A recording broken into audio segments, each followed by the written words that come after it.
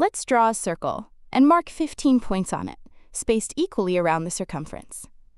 Next, let's define two angles, alpha and theta, just like you see in the diagram. Now, here's the question. Points placed evenly on a circle centered at point O. What is the value of alpha minus theta in degrees? Got any ideas? All right, first, let's figure out the size of each small arc. A full circle is 360 degrees. If we divide that by 15 points, we get 24 degrees. So each small arc measures 24 degrees. Now the angle alpha is a central angle, and it spans 4 small arcs. So both the arc and the angle measure 24 times 4 equals 96 degrees.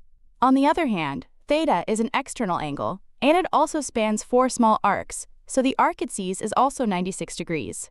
But external angles are half of the arc they see, which means theta is 48 degrees. And finally, alpha minus theta is 96 minus 48 equals 48 degrees. That's the answer. Don't forget to follow for more fun math and geometry videos.